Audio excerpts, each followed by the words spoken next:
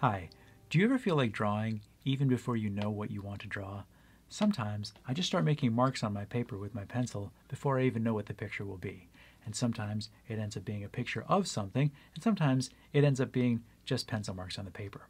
Today, I'm going to take a marker and make a dot, and another dot, and now I'll draw a line to connect them. There are a lot of different ways to go from one point to another. I could make a straight line, or a jagged line, or a curvy line.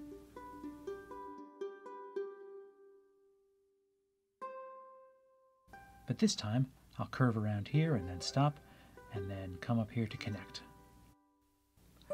This will be the first line of my drawing. So now I'll look at it and see what ideas come to mind for what I could turn it into. I'll rotate it because you get different ideas looking at it from different angles. It looks a bit like a letter J, or it could be an elephant's trunk, or an animal with a long tail.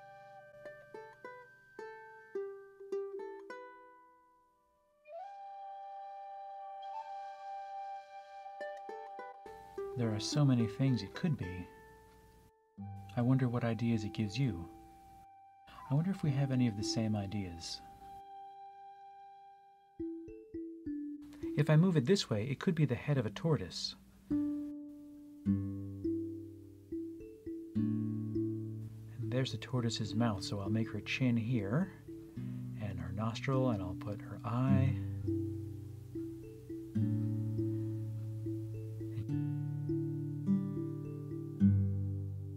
She's extending her head far out of her shell. So now I'll draw her shell, and you can probably see one of her legs over here. I have this room still over here, so maybe there's another, so there could be something over here too. Maybe I'll make a mouse on a ledge talking with the tortoise. Maybe they're friends.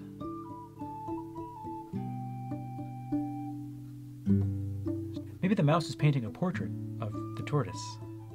Maybe she has an easel over here.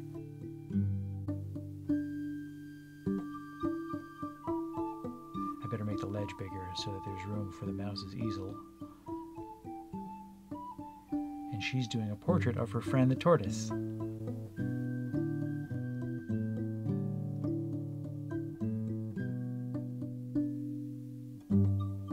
now I'll draw her painting. So now I'll draw the tortoise again really, really small on Mouse's canvas.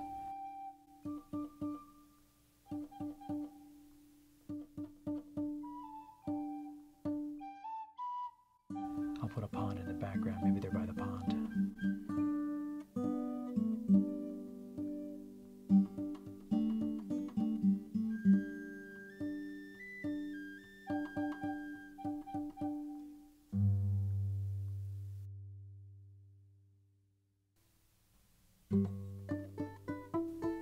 Actually, wait, I need to draw this from the mouse's point of view, because I was drawing the picture exactly like the one I'd already drawn, but Mouse is standing in a different position, so now I have to imagine what would Mouse see from where she's standing.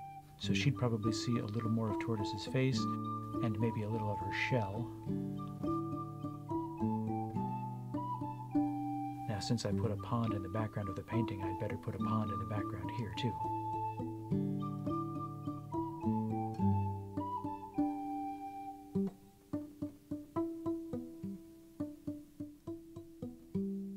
And there they are. A tortoise having her portrait painted by her friend the mouse. I'll see you next time.